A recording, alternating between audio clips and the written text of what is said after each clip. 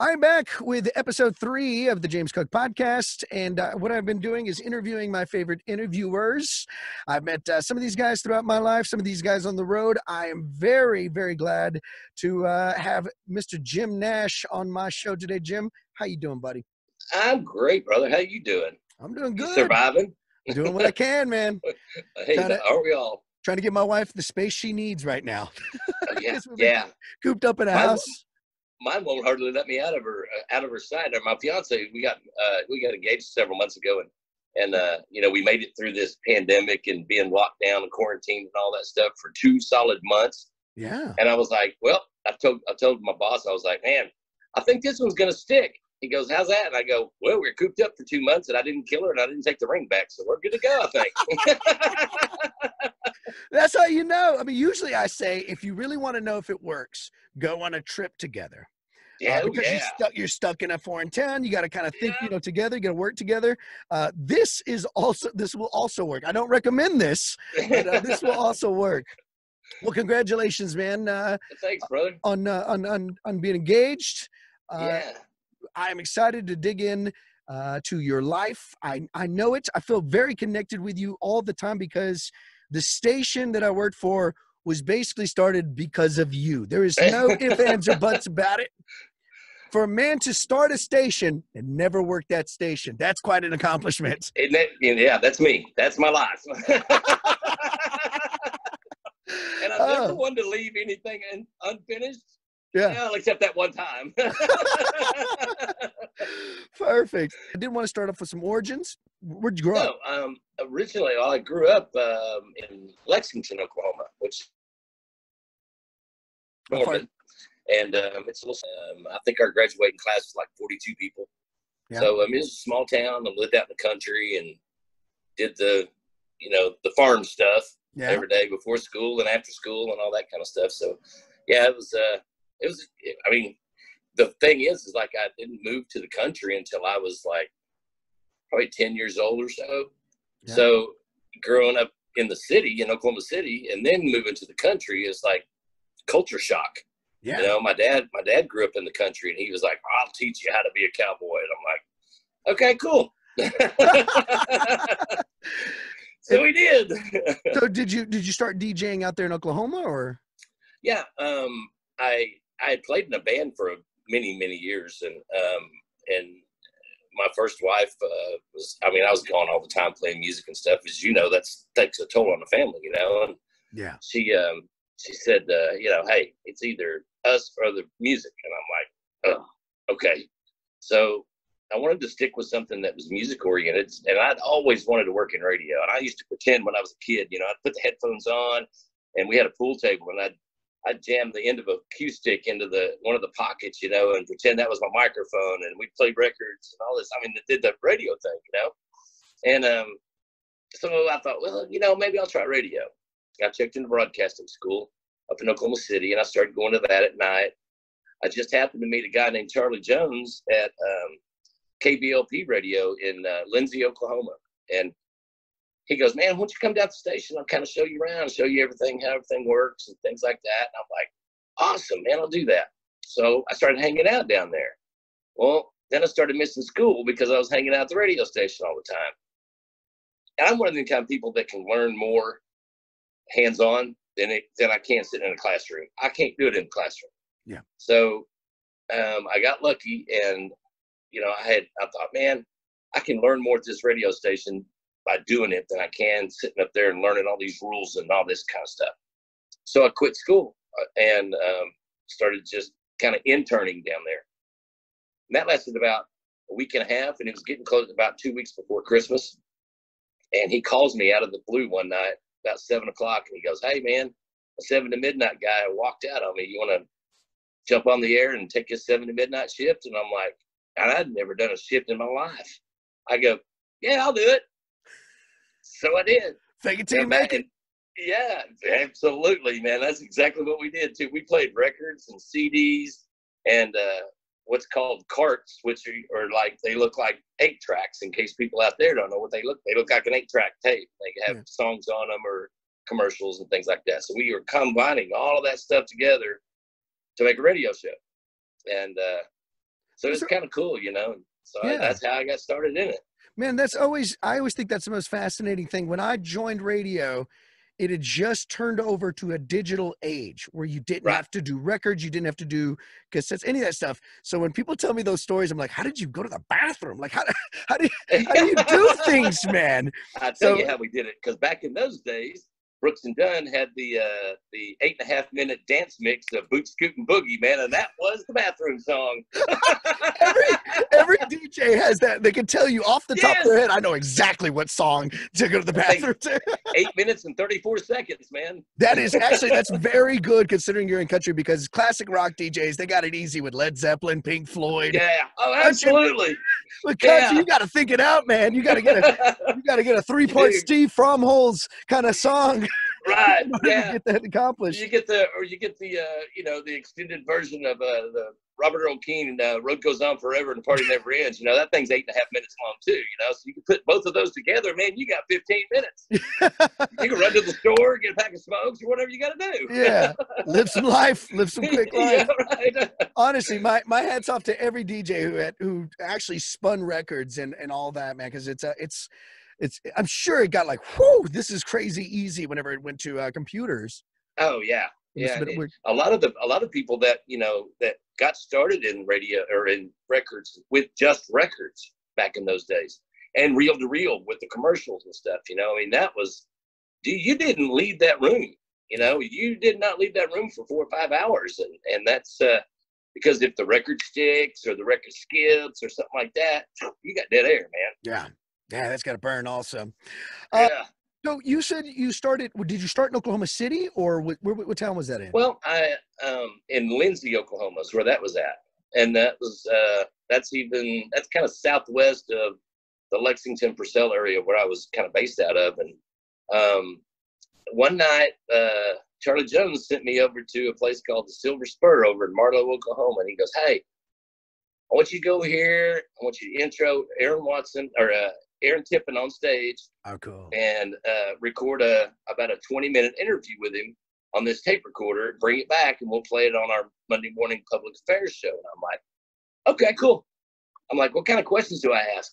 He was like, I don't know. He goes, just kind of try to find out a little bit about his life and things like that. I'm like, okay, I can do that. So here I go, man. Saturday night, I head off over to Marlow, Oklahoma, man. And it was so crazy because I had never met, I'd met a few stars before, but not like that, not in that setting, you know. It was a different kind of thing, you know. And so we go up under his tour bus, and he was so gracious, such a nice guy. I told him what we're going to do, and I just hit play or record on the little recorder, and we just sit there and recorded and talked about his songs and him being from South Carolina. He's got a tattoo on his arm with the crescent moon and the palmetto tree on his arm, and that was kind of his logo. It came out on his early records and stuff like that. And I kind of asked him about that. I was like, where does that come from? You know, how'd that logo come about? And he pulled up his sleeve and showed me his arm, and he goes, I'm from South Carolina. He goes, this is our state seal. I'll go, I never knew that. So now every time I see something from South Carolina, dude, you see the palmetto tree and the crescent moon. That's awesome. So that's how you learn about it. That's how you learn. And literally learning by fire is exactly how I learned to do it, you know. And that's over the years as I've trained people, I kind of train them that way. I'm like, do this, and go, you know. I mean, some people catch it and some people don't. It's a scary world, but it's hard to describe to other people how to really capture it, because you have to kind of capture it in your own way. And to be able to describe that, say you go, and you got to kind of get it on your own, because I can't do you got to do you. Yeah. And in the media, you know, I mean, everybody that interviews people, everybody's got a different interviewing style, you know, and that's kind of new people that are getting into the media, radio or TV, even for that matter, you know, they're kind of taught that you have to learn your own style of how you interview people. My style is hey, I'm going to go over here and sit down and have a cold beer with you, and let's just shoot the breeze for a little while. I do want to say I don't remember how we met, but I think this is how we met. We'd heard of each other, but I was walking around early morning at Larry Joe Taylor, and you were doing your morning show. You were doing it live from Larry Joe Taylor Festival. Yeah. And I said, I like waved at you or something like that because I knew who you were. And you were like, hey, and I don't even think we really knew each other, but we kind of. No, I think that's the first time we met. Yeah, we were like, well, we're both DJs, and we're both Right. up for some reason this early in the morning. So let's hang. And right when I got next to you and sat down, a bird crapped on your computer. I do remember that. It was so funny because you were talking to somebody at the booth, like back at home, and you were like, yeah. Oh, you're never going to believe this, but a bird just crapped all over my computer. I think later on, you're just like, man, here I am sitting here with a hangover. I got about 3 hours of sleep, and a bird craps on my computer, man. It's like, well, the world can go nowhere but up from here. Yeah. The day just started. Yeah. Let's go back a little bit more. What brought you to Wichita Falls?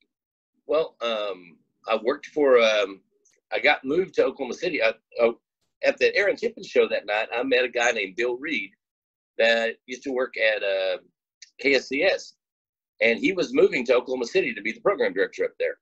And I ran into him that night. He and I got to chit-chat and talk and stuff. He was like, hey, man, he goes, here's my info, man. If you ever want a overnight gig or something like that in Oklahoma City, man, give me a holler. And I'm like, cool, I will. So about 6 months later, I called him up. I'm like, hey, man, you got any weekend stuff or anything like that? And he goes, absolutely, I do. So I started overnights in Oklahoma City. Wow. And I worked my way up literally from overnights to a midday slot to becoming music director, getting on afternoon drive, doing mornings, still music director through all of this. And then Clear Channel, or we call them Cheap Channel then, Cheap Channel Communications come in and bought us out. And so I got fired one by one. I lasted with them for 13 months, man. And they finally walked in one day, and I'd taken all my stuff off the walls and everything, and I was working out of a cardboard paper box. And literally, and I would every day I'd take that stuff out, put it on my desk. Well, that day they came walking in, and I saw the guy had an envelope in his hand. He was with the new music director, and I was like, start putting stuff in the box. He goes, Jim, today's your last day. And I stood up with my box and I said, thank you, sir. And shook his hand, took a shake and left. So I literally sat on my butt for a couple of months. And my RCA rep out of Nashville calls me one day and she says, hey, there's a afternoon music director gig open in Wichita Falls. Like, Cale, you are. And I'm like, where the hell is Wichita Falls? I didn't know where it was. She goes, it's just across the border. So I looked at the map. And I'm like, oh, that's just a couple hours away. No big deal. So I went down and interviewed for the thing. And I was going to start 2 weeks later. But in the meantime of me interviewing with Big Jim and everybody at that place, or at that time, Sam Beard, they hired another guy out of Lawton, Frank Series. They hired him down from K-Law to do afternoons and be music director, because that's what he did in Lawton. Okay. So I was like, okay, well, what am I going to do? And they go, well, how about 7 to midnight? I go, 7 to midnight it is. And then Frank left. And then they moved me in the afternoons there on KLUR, and it kind of started from there. Now, you were working KLUR, and then there was a Friday night that no one was doing anything. You decided, let's do something. Now, I want to back it up just a little bit before we go into that Honky Tonk Friday Nights, right. Because that was the origins of the station I work for now, 94.9 The Outlaw. But whenever you were working Oklahoma City, had you already met some of these artists that you later helped, become famous from Honky Tonk Friday Nights in the Wichita Falls scene? Not really. I mean, I was kind of familiar with the whole Stillwater music scene and the stuff that was going on up there, and I was pretty good friends with Garth Brooks and his mom whenever she was alive, Colleen. And he was, he went to school in Stillwater, so he kind of helped me get familiar with a lot of the things that were going on there. But I'd become friends with the guys in the Great Divide when I was in Oklahoma City, and they were just basically starting out. And we used to go see them play all the time. And me and my family just became real good friends with them. And so I told them, I was like, hey, I'm going to Wichita Falls, Texas, man. I'm taking you guys to Texas with me. They were like, oh, cool. They didn't think you can talk to those guys. None of them ever think that I was going, actually. So I did. I started, and I got in so much trouble, man. When I was doing 7 to Midnight, I would play Pour Me a Vacation. Oh, yeah. Oh, man. Big Jim would get me on the phone. He was like, "You can't be playing that. What are you playing?" It's like one of Jim's favorite songs now. Yeah, I know, right? But I kept on it and kept on. I kept doing it anyway, you know. And they were like, "This guy's a rebel, man. I don't know what we're gonna do with him." But I kept playing it, and then finally, the Dallas Cowboys training camp was coming to town. You know, They wanted to do a big concert. I'm like, I got the perfect band, man. Bring in the Great Divide to do it. And they were like, "Who's the Great Divide?" And I'm like, "Listen to these guys." So we listened to them, and then boom, got them going. That's awesome. So, and it was an explosion around that time too. So that was that right. Late 90s or is that early 2000s? That was late 90s. Yeah. So that was late 90s had the explosion of Great Divide. Guys like Jason Boland, Stoney LaRue started making his way around the Wichita Falls area, across Canadian Ragweed. All those guys were coming in. And what I remember the most, because that scene was happening around the late 90s, early 2000s, really exploding. Yeah. And you were there. But it was the Graham Central Station vibe that really pushed that whole thing. That it was a club where every walk of life in Wichita Falls could come to. There was like, because they had 5 different clubs, 5 clubs, all walks of life. I remember seeing people together that I never thought I would see together. Exactly. Okay? And they were all together hanging out, having a great time. And I remember I used to go to rock concerts, but not at Graham's. I mean, the Bowling for Soup was becoming famous around the late 90s as well. So they were out there as well. But then I would go, and then on some nights I'd see, Cross Canadian Ragweed play at Graham's. So like all these bands. And I remember going like, dude, this stuff's awesome. Like to me, it was rock and roll. Like to me, they're a rock band, man. That was a rock band to me. I always thought of them as just like, and it would be funny because like I would see my rockers and my country dudes. Yeah, they're both at the same bar, And I think I was just getting into bars around then. And it was funny when those guys really, because the Great Divider was really the first Okie band that we dealt with and played down here in Texas. And then, like you said, all of those guys started kind of making some noise and I was like, well, I'm going to book these guys down here. So I just started bringing all my Okie buddies down here and having them play in Wichita Falls, That was like their first stop ever in Texas, Stoney, Brandon Jenkins, Boland, all those cats. Wichita Falls was their first Texas gig, And yeah, I think that's one thing that Wichita Falls has that you really utilized, and I found myself utilizing it, and it was having talks with you, realizing your strength was in, hey, man, y'all want to come to Texas? And they would come to Wichita Falls because it's a hop step away. It's right there. So when you're in Wichita, you really get a firsthand look on all that scene. So. Yeah, and the cool thing about it is like it's literally right across the border from Oklahoma. So we're like, think we can be their first stop right there in Wichita Falls. And that's kind of what I banked on when we started booking them, and we started booking them at Outskirts and we started booking them at Graham's and those guys were all just, I mean, gosh, we'd bring those cats in, man, for $300 for a full band gig. That's nuts. On a Friday or Saturday night, man. $300 for Boland to play. Now it's like you can't touch that. Can't get them on the phone for $300. Exactly. One of the things I notice about you is that you have met some pretty famous people. I mean, just now, in a casual way, you just threw in, I know Garth Brooks and his mom. Yeah. And then you moved on as if you didn't say, I knew like the biggest country star of the 90s. Right. Okay. Hear that train coming. Just pause. This sucker's loud. I live on the tracks. Literally. Nice. Hobo Jim. Yeah, right? Exactly. Just threw in Garth Brooks like it wasn't nothing. You love supporting some of those guys, but you actually know them. The Bellamy Brothers, Garth Brooks, Aaron Tippin was your first interview, man. I mean, that's pretty incredible. So who's some of the more famous people that you were so excited about meeting when you finally got to talk with them, hang out with them?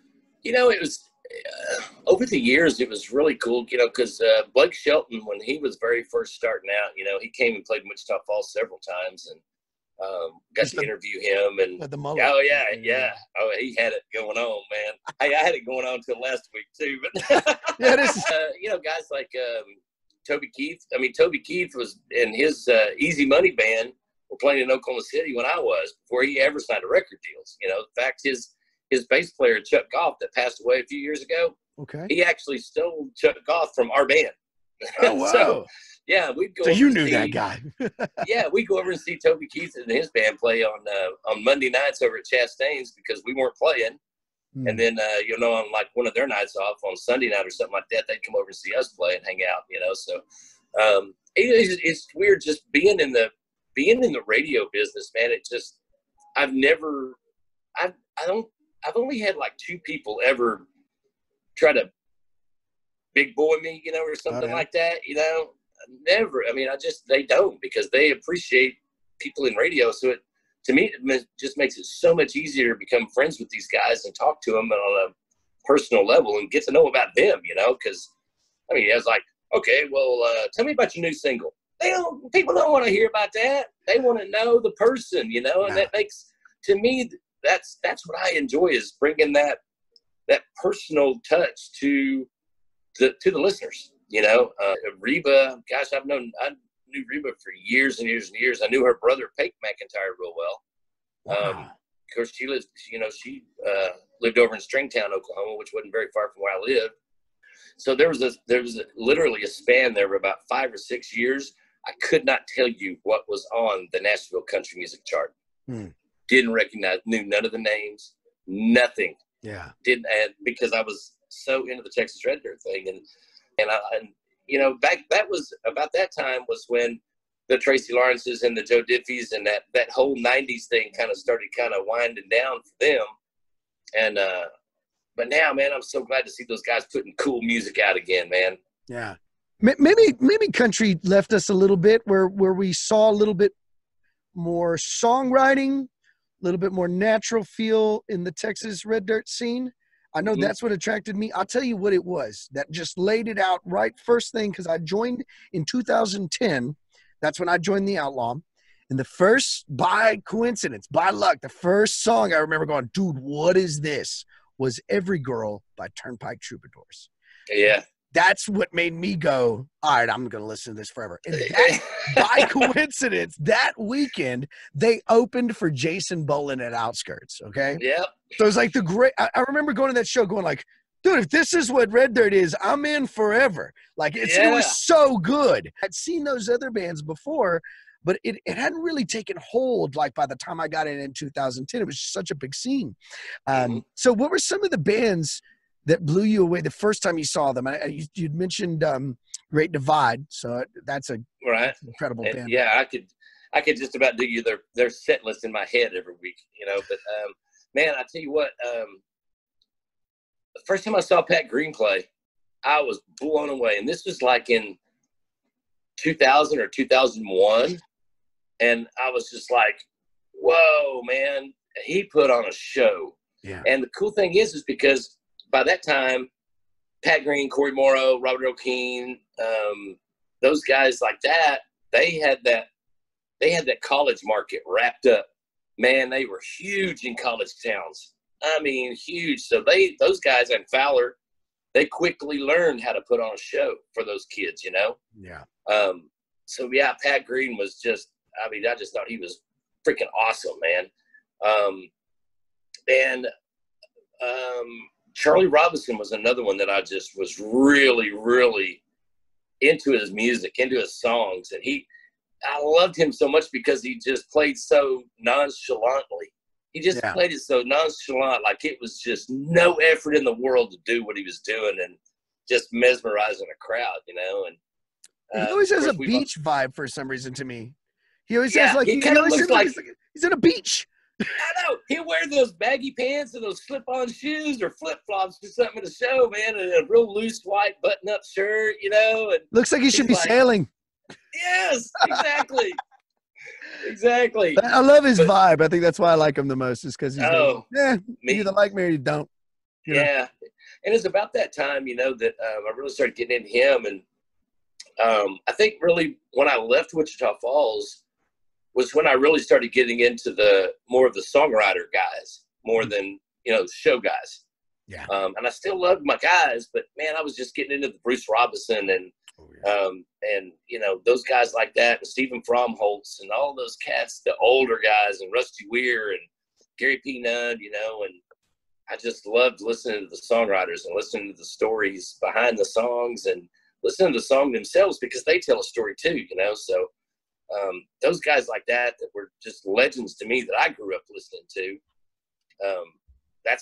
When first time I saw Gary P. Nunn in concert, or I saw Jerry Jeff Walker, and I grew up listening to Jerry Jeff Walker and Rusty Weird, you know, and when I finally got to meet those guys and see them play, I was just like, man, my dad would love this. That's what I always thought, man. I always thought, man, my dad would eat this up. First ones to come to your mind? Favorite venue to watch a band? It's got to be in Fort Worth, Texas, just in the stockyards in general. Any of the venues in the stockyards, I'm in.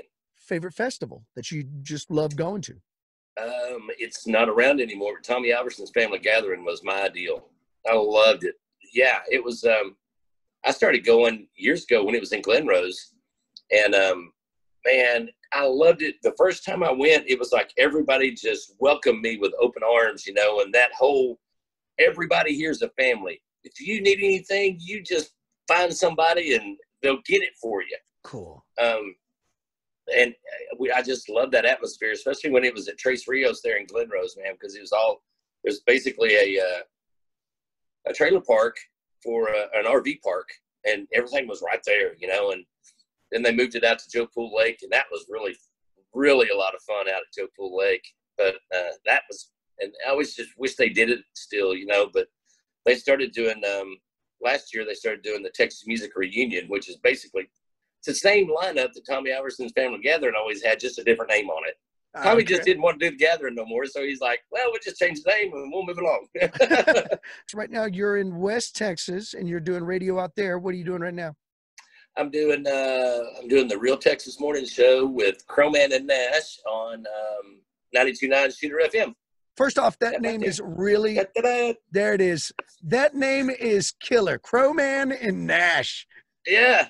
See, again, it's cool because Mike Crow and I have worked together. Like, this is our fourth time we've worked together. Oh, wow. He actually was, he worked at the station in Cleburne at KTFW that hired me from Wichita Falls. And so I worked with him for a little while, and then LKCM bought that station. So then they transferred me. They cornered me up one night. They were like, hey, man, we want you to go to Corsicana, Texas, and do what you did in Wichita Falls. And I'm like, Corsicana in my mind, and I'm thinking, oh, that sounds like a beach town, you know? Corsicana, Tropicana, yeah, I got it. Exactly. So I'm thinking, coconut drinks, baby. Yeah. I'm thinking that same thing. I go, well, I don't know if I could do that or not. And they were like, well, would you at least go look at the station? I go, how far is it away from here? Is it a long ways away? And they were like, oh, no, it's only about 40 minutes south of Dallas. And I go, crap, that ain't a beach. There are no beaches around Dallas, man. Yeah, it was funny because I went to Corsicana and I was there for a little while, and then Mike Crow came down there and was our station manager, and then he left again, and then once he went back up to Fort Worth later on, and then once he moved down here to West, he's been after me for months to come down here and work, and I was just like, you know, I'm kind of doing my promotion thing, I'm good to go. And then finally he and I started having some serious talks, and he was like, look, come to the morning show down here. And I'm like, by myself? And he goes, yeah, by yourself. And I'm like, I don't want to do that. Morning radio by yourself is just not fun for me, man. I'm boring. You got to chat. So you got to talk back and forth, man. You got to have that back and forth banter. Yeah, exactly. So he called me back a couple of days later, and he goes, all right, me and you going to do the morning show. And I was like, I'm in, man. I'm in. Give me 2 weeks and I'm there. Well, that's great, man. So now you're doing it out in is it in Waco? You live in it's in Waco, and we live in West, which is it's about a 20-minute drive from my house to the station, so it's not bad. Yeah. The way you sit down and talk to musicians has never been an interrogation. It's always been a conversation. And I think that's the difference between you and a lot of interviews that I do. And I love your style. I love that you have managed to, you give chances to people. You're so supportive. I remember going to a show with Luke Robinson and seeing you there, and you were being very supportive. And I've seen you at a few other shows. You make your way to the scene, and it's just a part of your life. And I had to sit down and chat with you about your life, man, because you are a big You were there. You were there in the beginnings of what we now call the Outlaw, because if it wasn't for Honky Tonk Friday Nights, there would have been no interest in continuing with that sound in Wichita Falls. There's hardly an interest with the dudes up top now. So,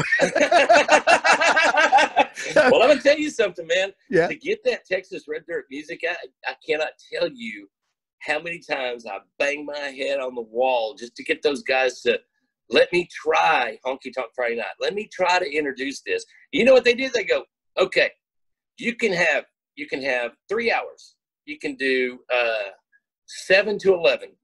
I'm like, or no, 7 to 10. I go, okay, I'll take it.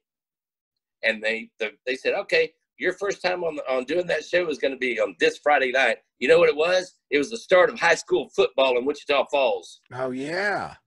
That's insane. Every radio station in town except for KLUR played high school football. So you were the only station playing music. Yes, and it scared me to death, because you know what? How football is king in Wichita Falls, man. You can't find many people that aren't into high school football. So it scared me, and I'm like, all right, I'm up for the challenge. We'll do this. First book right out of the chute, man. During Friday Night Football, I had a 25 share. Nice. On that 3 hours swap, and I'm like, dude, this is awesome. So they saw, saw that. Yeah, I got it, man. So they saw that, and they were like, you know what? Why don't you go ahead and take just 7 to midnight on Friday nights now? I go, all right, I'll do that. So that's awesome. How we started getting the artists to stop by on Friday nights, you know, there were the Cooter Graws. That's another band that just highly impressed me, man. Yeah. They played. I love those guys. But all those bands that were coming down from Oklahoma and from Amarillo and stuff, we'd always get them to stop on Friday nights and hang out with us. And, dude, Honky Tonk Friday Night got so big that people would start showing up in the back parking lot with their cookers and their coolers. And, dude, they're literally smoking meat and stuff in the back parking lot just to listen to the show on their radio. In the back parking lot there at the radio station. I was just like, dude, this is getting insane, man. Yeah, that's awesome. I love the stories that we shared. We actually did this before. Yeah. You came into town to promote a show, and they were like, hey, we want Jim to be on the radio. I was like, yes, let's get him on the radio and chat. We did it a couple of times, because we did the Honky Tonk Friday Night reunion show. Oh, yeah. When we had Casey Pilgrim and all those guys come in the studio with us. And then a couple of artists that I was working with, I brought them through town too, you know. But, yeah, dude, some of the stories from Honky Tonk Friday Night are legendary, man. I got to tell you this one, though. This is great. Talk to me. Over the years, Woody Hayes, he was a guy that worked at KLUR. He passed away a couple of years ago now. God rest his soul. I love that guy to death, man. When he did midnight to 6, I was doing 7 to midnight, you know, so he was relieving me. Well, by the time I got off, man, I was ready to drink a few cold beers, you know, so I'd go get some cold beers, and he and I'd sit out behind the station there while he's doing his show, and he'd run back and forth. We'd drink cold beers.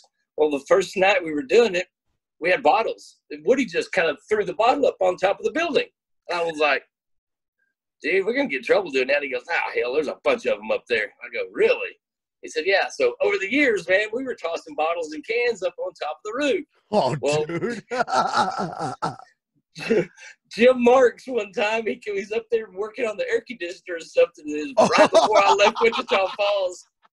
He was up there on the roof, and he was like, he started throwing beer bottles and beer cans off the top of the building onto the grass down there. And he goes, hey, Jim. I was standing down there smoking. I looked up, and he goes, you know anything about these? I go, not a thing, sir. I said, Woody Hayes did all that. But Jim would look at me. He always wears glasses, and he'd have those glasses up, and then he'd always put them right down at the tip of his nose, and he'd look over his eyes at you, and he'd go, Jim, really? Jim Marks? Yes. I know that look, man. I know that look. I know that look. You've got it in time for two. I've gotten in trouble. As a matter of fact, when you came back for the Honky Tonk reunion, yeah, I want to say this is right, but I believe there was a picture taken of the back of the station, and it had just beer cans back there the night you showed. Oh, yeah. It said, I think it was Keith Vaughn who saw it, and he said, Honky Tonk Friday Nights? And he questioned Oh, Keith come up and drank beer with us a few times too, man. Oh, it's awesome. Yeah. It was such a good vibe. People, whenever people bring it up, it's always a big smile on people's faces. When I started with the station, they would let me know about this roots, and what they wanted me to know was how it was rooted and what the origins of what that station meant to them. And it was a great lesson. It was a great lesson to learn constantly from people that would talk about it, and then to sit down and talk to you about it made it even better because it let me know what the scene had been through, or at least as good as I could possibly find out about it. Right. And let me know. And the thing is like it's good that people know. Most and 99% of people, when you talk to them, they're interested in where that song came from, where it come from. And that's why we would, during that show and stuff, we'd have those artists in, and they would talk to us about the songs, about their music, and introduce us to them. And a lot of the fans around that area, they all became friends. Brandon Jenkins, I mean, his wife to be lived in Iowa Park, and Kim was just an awesome person. And that's kind of how they met, by Brandon Jenkins being in town and hanging out with us, and so there's a lot of really, really cool, heartwarming stories that came out of that, and a lot of the people are still fans today, and I still get people from Wichita Falls message me or something every now and then. They're like, "Hey man, remember this one time?" I'm like, "Yeah, I remember that." Some of them are like, "No, you have to ring my bell. I don't remember that." Well, that's the worst. Sounds like me, but I can't remember that at all. I've said that a couple times. Yeah, I'm sure it happened, but I just don't remember the details. That's how you know it's good times. That's how you know it's good times. Yeah, absolutely. Well, man, thank you for sitting down and chatting with me about your career, your efforts in Wichita Falls, everything that you're up to now, everything that you've been up to, man. I know you're one of the greats that I look up to. It's been an honor sitting down talking with you, and thank you so much for joining us, man. I appreciate it. Absolutely, man. I look forward to seeing you play some more tunes here pretty soon. Yeah, let's get back to rocking and rolling. I'm ready for that. No doubt, man. You take care, brother. Thank you so much. Thank you, brother. Appreciate it.